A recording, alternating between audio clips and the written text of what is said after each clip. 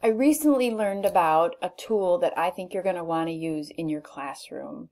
This is an online tool called purposegames.com, and to me the possibilities are endless for your students to use and also for them to allow them to be creative.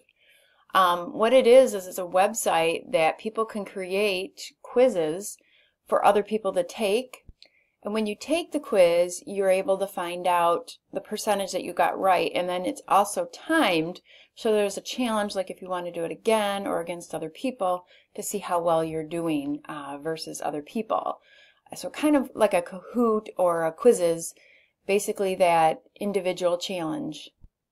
So your students could take a quiz on the countries of Europe, name a computer programming language, multiplying by 3.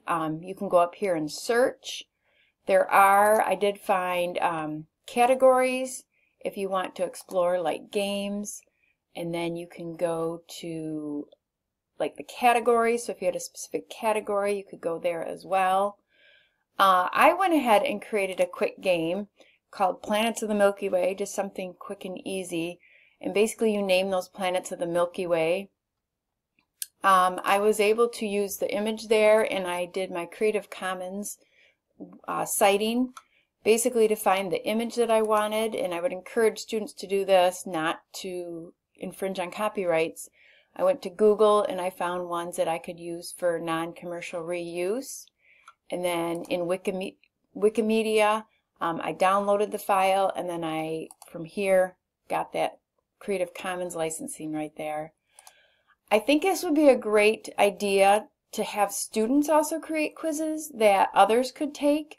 This kind of brings an activity up that SAMR ladder where basically they're not just regurgitating information.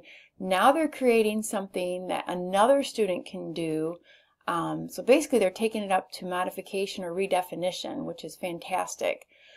So get on purposegames.com, check out and see if your students could take any quizzes or if you want them to create any quizzes. All they need to do is create a login.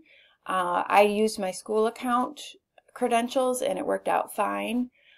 So hopefully this Take Two for Tech will be great for both you and your students.